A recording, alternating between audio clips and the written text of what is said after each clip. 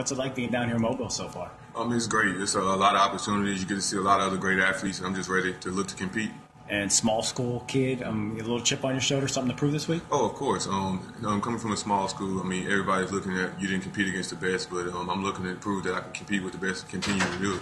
Definitely. And what do you think got you here? What are those traits of the game that these scouts, noticed and really fell in love with? Just being physical at the position, really standing my ground. Don't let anybody bully me out there and really take it to the opponent. And I do that in every single game, in and out, and just play fast. Nice. And how did you kind of find yourself playing that position?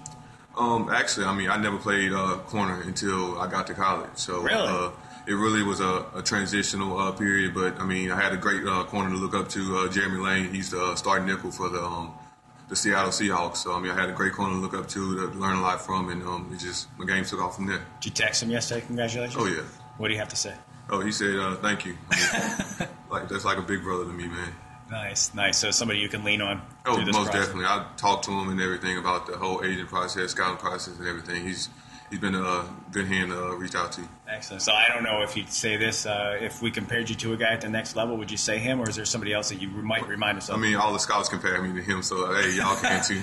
So Jeremy Lane Part 2. Oh yeah. So it's awesome stuff. And the impact that you make down here this week. Is there any misconceptions about your game?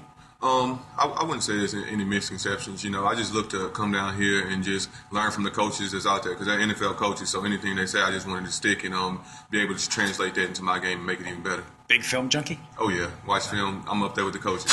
Nice. This is one of my favorite questions to ask, because I love going inside the game.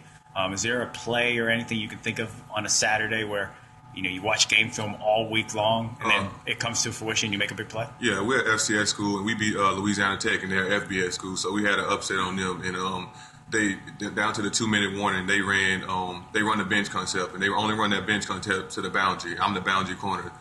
So it was 2 minutes ago. They tried to get out of bounds, because obviously you have to get out of bounds fast. So we're in cover 2, and I knew it was coming. So I jammed my receiver inside. I dropped back, reached up, and tipped the ball. Our safety picked it, and we kicked the game-winning field goal to win the football game.